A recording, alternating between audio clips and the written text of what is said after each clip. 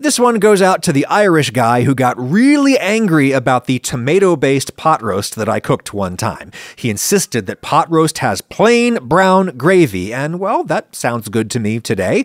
The trick is how to make the gravy taste like something. We'll get there, but first the meat. Today I want sliceable pot roast rather than one that you break up into chunks, and to get the best slices, what you'll want to look for is an oblong piece of meat, meaning the muscle fibers run side to side instead of up and down. We will slice across the fibers. There's lots of cuts from the animal's hindquarters that people use for a sliceable pot roast, but this is from the shoulder. It's called the mock tenderloin because it kind of looks like a tenderloin, but it's not. It's one of the rotator cuff muscles. Much more intramuscular fat and better flavor than any kind of round roast. It is super chewy, but that's why we braise it for half a day. Just to save on dirty dishes, I'm oiling this up right in the cold pan, ton of pepper, few big pinches of salt, and then I'll just smoosh everything around to get the roast coated. Then I'll turn on the heat to brown it. For a steak or something small, you really have to get the pan hot before you put the meat in. Otherwise, the inside will be overdone by the time the outside is brown. But this is a big, thick roast, so it's going to be fine. While that's heating up, I'll peel and dice a few shallots. Not necessary, but they'll help the gravy taste like something. And if I cut them small, they're pretty much just going to dissolve into the sauce over the long braise. Let's see how the meat is doing. Gonna need more color than that, but I really advise going easy. I'll actually turn the heat down a bit. You can brown or roast really slowly and it comes out just as good. If you're too aggressive with your heat, you end up scorching the pan like that. When that dissolves into the sauce, it's gonna make everything taste burned, especially in a plainly flavored dish like this. You can grab a wet paper towel with some tongs and rub it off. Just deglaze that one bad spot of the pan while you leave all the good brown fond intact. My heat is like medium, and I'm just going to go nice and slow, browning all the surfaces a bit. And if the brown is on the bottom of the pan or on the meat itself, it doesn't really matter. Everything is going to dissolve together in the braise. You just need some browning somewhere to create a base of flavor. And honestly, that's enough. People think you got to get maximum browning on every square millimeter, but you hit a point of diminishing returns where you mostly just risk creating burned flavors. That's good enough. I'll throw my shallots in and let them fry for a couple of minutes until brown, and I swear this will not be a tomato-y pot roast. You will not perceive a little squeeze of tomato paste as being tomato-y, especially if you brown it. A little just goes a really long way toward intensifying the taste of a gravy. Once that's browned, it's time to deglaze, and sure, I'll use a carton of beef stock because I have one, but it really doesn't make a huge difference. You could just use water. You know what I need? I need my broad wooden spoon, the queen of all cooking utensils. Use that to scrape all the brown stuff off the bottom.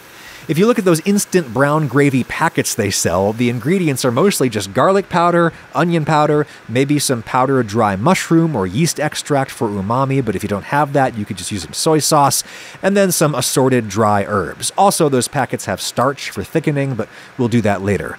Reduce the heat to a simmer, cover so that the exposed meat steams. You could transfer this to the oven. I would do 275 Fahrenheit, 135 Celsius, but I'm going to do it all on the stove today. This will take hours to soften. It's an easy meal, but not a quick one. If you need something for a weekday, consider cooking with HelloFresh, sponsor of this video. Let's see what's on their always seasonal menu this autumn. Looks like some cozy stuff. I think I'll do these Korean barbecue wraps. These are going to take like 10 minutes. HelloFresh recipes rarely take any longer than 20 or 30, and each bag comes with all of the ingredients you're going to need, pre-portioned. You don't have to think about what to do with the leftover ingredient that's probably just going to end up sitting in your pantry until the next time you move. But if you do move, you can change your address with a few taps in the HelloFresh app, or change delivery days, pause deliveries. There's a kid-friendly plan, veggie plan, pescatarian, fit and wholesome. HelloFresh can be a great way to keep to your goals because they do the grocery shopping for you, and that keeps you away from some temptation.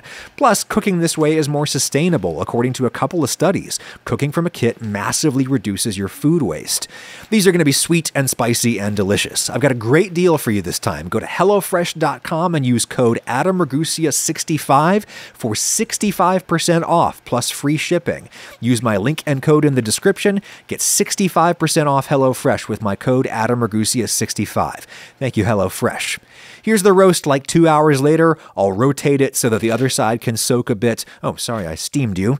If I poke at the meat a little, I can tell that it's starting to soften, but it's going to need like another 2 hours until it's really tender.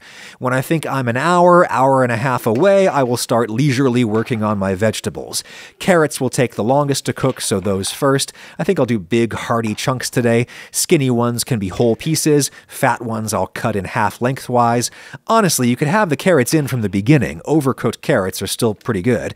Overcooked potatoes are not. In a stew, they fall apart and they make the gravy all gritty. It helps to use waxy potatoes, but I would not put these in until the meat is pretty close to being done. When in doubt, wait, because you could always take the meat out and hold it while the vegetables catch up. I've got some celery that I'll cut into big hearty chunks, and the last thing I'll put in is some big chunks of green onion. I love these in stews, but I would only cook these for like 20 minutes max. I'll chop up the greens and save them for garnish. Roast has been simmering for almost 5 hours, and when I push on it, I can feel the meat fibers pulling apart. I actually think I overcooked this a bit. If you want to be able to slice your meat, you've got to stop braising just before it gets fall-apart tender. I will take that out. Give the veggies another few minutes until they're almost fork tender. Remember, they're going to keep softening even after you take them out. I'm taking everything out with a slotted spoon and transferring it to a heat-safe platter that I could hold in a warm oven until it's time to eat. Time to finish the gravy. Sometimes I thicken at the beginning so that I don't have to pull all the food out, but the advantage of doing it at the end is you don't have to guess how much thickener you're going to need. It's not necessary, but I think one of the easiest ways to sex up a gravy is to throw in a packet or two of powdered gelatin. You can scatter that right onto the sauce, but it's safer to disperse it in a little cool water first to avoid clumps. It just needs to sit for a few minutes and bloom, thicken. You'll see it happening. Stir that into the sauce, and it won't do much to thicken, at least not at such a low concentration, but it will give the sauce a really sticky, glossy finish that I associate with good French cooking, even though this is ostensibly Irish. I'm really just trolling that Irish guy today. For my main thickener, I'm using a cornstarch slurry, but you could use any starch or flour. Just disperse it in a small amount of cool water, cool so that the starch doesn't gelatinize prematurely and clump. Speaking of which, you gotta drizzle really slowly and stir vigorously as you do this, or else you're gonna get little ropes of starch in your stew. That looks like enough for now. Let's taste that plain brown gravy, and it's not bad. It's a little bland. Needs acid and pungency, and a great way to get both is with some mustard, any tart mustard. That's a great way to elevate a plain gravy while not turning it into a curry or something. It still tastes Northwestern European, in that way that is bland at worst, but clear and clean at best. No one will know if you summon forth the upside-down bear. They'll just know that the gravy tastes better. A little sugar or honey just enhances everything else. Adjust seasoning and all of that. Remember that the gravy is going to thicken more as it cools to eating temperature, so yeah, we're done. Time to slice our beef against the grain. Yeah, see, I overshot the mark and now it's shredding a bit as I slice. It's fine, obviously. It's going to look great once it's covered in gravy, and there's certainly no shortage of gravy.